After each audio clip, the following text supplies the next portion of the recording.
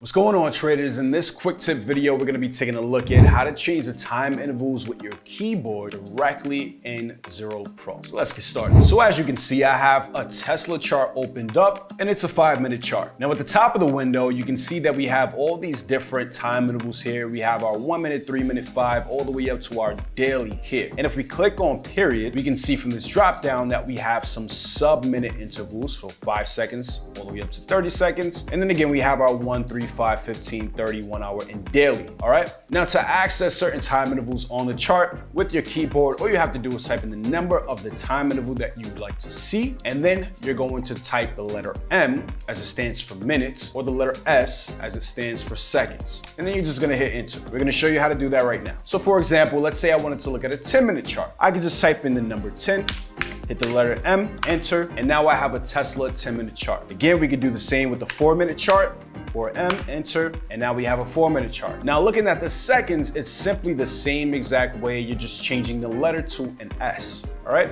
So I want to look at a 5-second chart, so 5S, and now we have a Tesla 5-second chart, so on and so forth. And it's really that simple, folks. Remember, all you got to do is just click on the chart, begin typing the time interval, and then also the associated letter of the time interval that you'd like to see.